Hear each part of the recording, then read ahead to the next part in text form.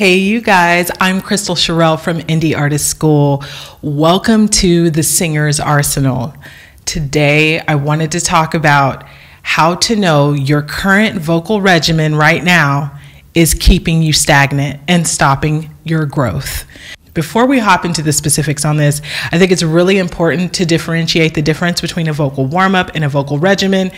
That way we can both be on the same page.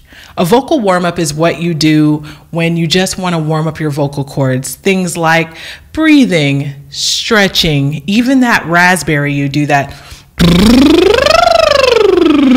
or lip trills. That's not a vocal exercise, that's a vocal warm-up. Now, the vocal regimen is the whole thing. Vocal exercises are meant to condition your voice. It's the thing that you're doing to help your voice get better at something.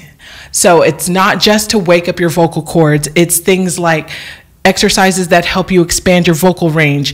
It's exercises like improving vocal tone and helping you bridge the gap between vocal registers. Exercises to help you stop cracking. Exercises to help you improve your agility. Exercises that are done right are meant to help you get better and fix your vocal problems that you have right now. Sometimes what happens is, you see exercise here, you see an exercise there, you try it on for size, and you do them all, and you're like, okay, I'm taking care of my voice. The big thing that you need to know is, are you being challenged enough, first of all? So are these exercises something that you're growing through? Or are they too difficult, meaning you do them and they're very hard for you to do well, okay? Or third, are they just helping you maintain?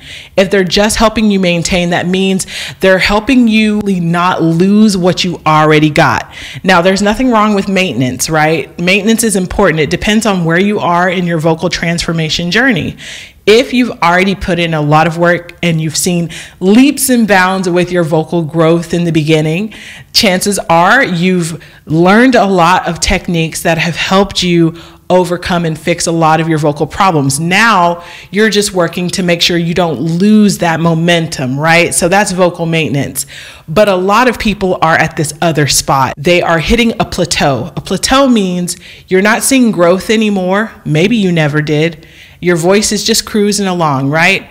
And if you're really talented, you may feel like, hey, it's enough to get by. Like, I don't need to develop my voice anymore. Everybody's happy. I'm able to release tracks that I'm proud of. I'm able to do shows that I like, and my crowd and my audience loves what I'm doing. That's fine. But here's the thing. I want you to be very honest with yourself and ask yourself, is this the best I can do?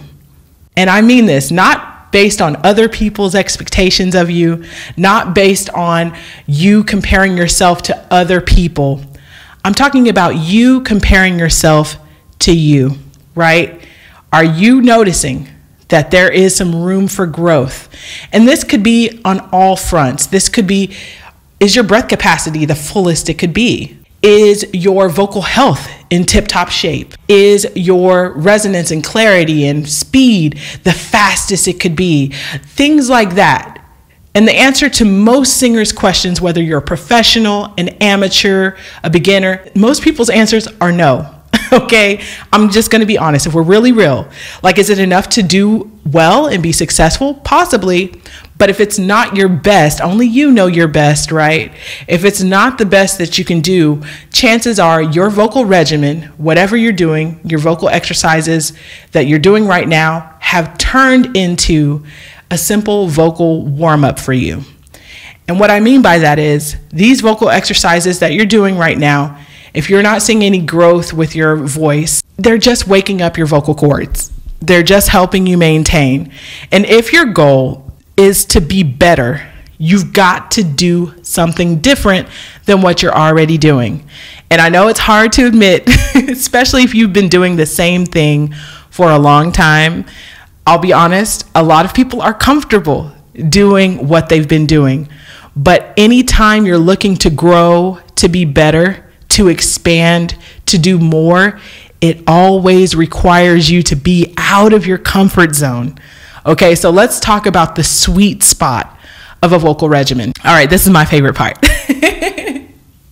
So the sweet spot of a vocal regimen is where it challenges you mentally. I know you probably weren't expecting me to talk about your mental state, but it means that for you to do this exercise well, you have to focus. It's not something you can do while you're doing other things yet.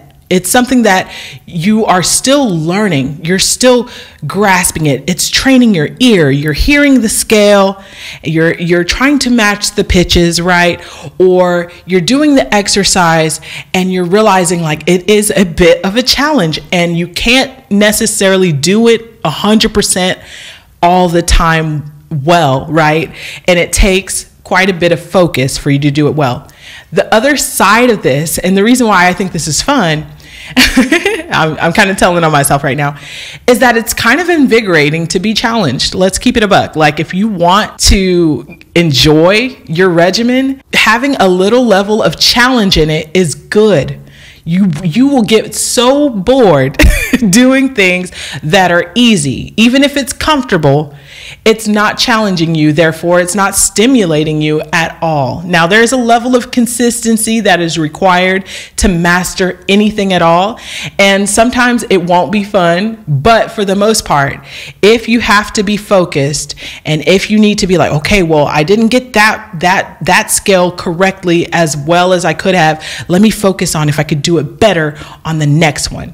It gives you a goal to focus on in every specific exercise that you have, right? So that's a good sign for you to know you're in the sweet spot. If it's mentally stimulating, if it means that you have to focus. Now, there is an extreme of this. This is how you know you're not in the sweet spot and you're venturing into too much too soon territory or too hard. And that is if it requires so much mental focus that it is frustrating for you to do, okay? This means that instead of being like, okay, I didn't get it here, but let me get it here, and you nail it sometimes and sometimes you don't, it's the difference between never getting it right and trying it over and over and over again and getting frustrated with the entire process. That's not helpful for growth either, because it's overwhelming, because it makes you lower your confidence. If you're never getting it right, it means that you don't understand the concepts yet that are required to do the exercise properly. So there's probably, most likely, a prerequisite, something that you should master before you do that exercise. That's where I come in as a vocal coach. With my students, one of the first things I do is help a student realize through practice and through actual real-time instruction the things that they need to be doing to do the exercise properly. My goal in a session is to make sure that they know how to do it well, and not just mentally, but can actually do it well at least once in the session, okay? They need to know what right feels like before I can send them out in the wild to practice that exercise on their own, because without knowing what right feels like, they're going to be doing it incorrectly over and over again, and that is going to cause more damage than good. That's going to cause you to build the wrong type of muscle memory. This is why having a coach guide you is very important, because if you're doing these exercises on your own, how do you know that you're doing them properly? You just have to make sure that what you're doing is making you a better singer. Not all vocal exercises are created equal. And just because it's not for you right now, that doesn't mean the exercise is bad necessarily. It could just mean it's not for where you are at your skill level. Also, if an exercise is fun, right, and easy, okay, so you're not seeing any growth in it, it could be used as maintenance and even a vocal warm-up. But you need to know that because of the level you are right now, that it's not necessarily you're not going to see growth with that particular exercise. Are you getting it? I think this is important to know, especially if you're trying to fix your own vocal problems using solutions you find, which is important. I think it's the first step in taking your vocal transformation into your own hands. There's a level of ownership that needs to be there. If you're not looking, then how much do you really care, right? So if you're here watching this video, chances are you do care about growing your voice. You do want to know, is your vocal regimen working for you or not? So good. You've passed the first stage, okay? Now, the second thing to help you know that you are in the sweet spot of a vocal regimen is how it feels in your body and in your voice while you're in the middle of doing the exercise. This is so important. So the mental stimulation we just talked about, but the physical feeling. Do you feel fatigued while you're doing the exercise, meaning your voice is getting very tired to the point where after you do the exercise, everything you do afterwards feels too difficult? Chances are there are one or two things happening. One, you are most likely doing the exercise improperly. So that could mean that you are not quite ready for that exercise. Or two, it's too much in the context of your entire regimen.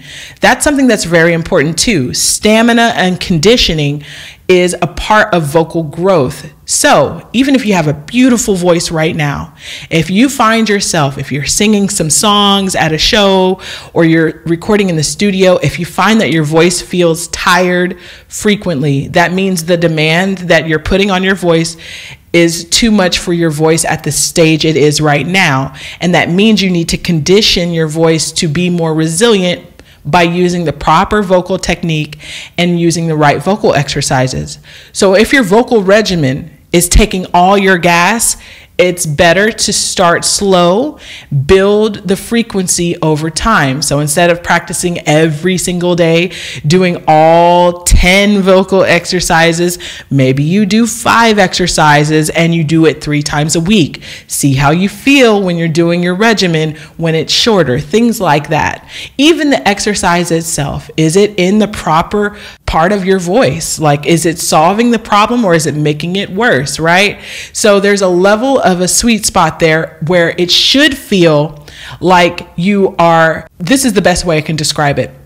It's where you have to focus, right, mentally, but physically you're also trying to train the muscles all the muscles that are used for singing to move. So it's like a fine motor skill. Should never feel like you're lifting heavy weights, right? It should feel like if you were trying to pinpoint something very small. So like the muscle twitch fibers is what they call them. You'll feel a little bit of fatigue, right? But it's not exhausting to the point where everything's locked up, right? So if your tongue is getting stuck, for example, and it feels like the notes are all sliding when you're doing your vocal regimen, chances are you need to incorporate a stretch, right? And shorten the regimen, okay? So that's how you know you're in the sweet spot, is if your voice can be resilient and feels good while you're doing the regimen. Your voice shouldn't feel fatigued, maybe mentally a little bit like, oh, I gotta focus, and maybe you're not getting all of it perfectly every time, but it should never feel exhausting or make your voice feel worse at the end. The third and most important sign that you are in the sweet spot with your current vocal regimen is that it is yielding you results, okay? What are we doing if you're not seeing results, right? It needs to be manageable, tangible.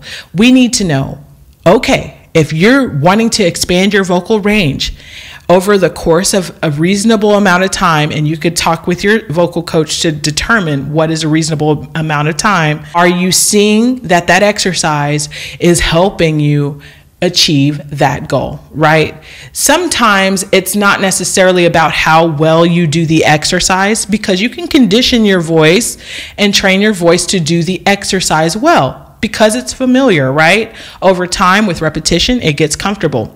But the biggest sign that it is working for you is that the techniques that you are using in that regimen is directly applicable to the songs that you are singing. Okay, that's when you know you're really seeing results. So if you're doing vocal exercises like vocal run exercises and things like that, and you notice that, okay, I've been increasing the speed on it. Now when I try to do that breakdown of the Jasmine Sullivan run that I've been trying to break down, or the Brandy run here, it's easier for me to do where it wasn't before. That's tangible, especially if you could record yourself and hear how much faster and clearer and cleaner your vocal runs are sounding versus when you started.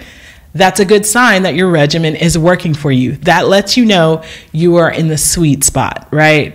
So if you are trying to see your voice transform, I think it's very important for you to really gauge if your current regimen is mentally stimulating, not overwhelming, not underwhelming, and is it comfortable to do on your voice, not overwhelming the voice, not hurting the voice, and is it yielding results, right? Don't just do a vocal warm-up. Understand that conditioning your voice is important for vocal growth. If you want to know what you can do right now to help improve your voice, go ahead and book a vocal diagnostic session with me live one-on-one on Zoom. I also have an R&B singers masterclass coming up, and I will leave the links below. That's indieartistschool.com for a one-on-one vocal diagnostic session, and you could learn more about my 6-month one-on-one vocal coaching program. I create vocal exercises for your voice, for where you are, and also throughout the program, I can gauge if we are maintaining or if we are always moving forward into growth so that you're always in the sweet spot with your voice. Until next time, happy singing.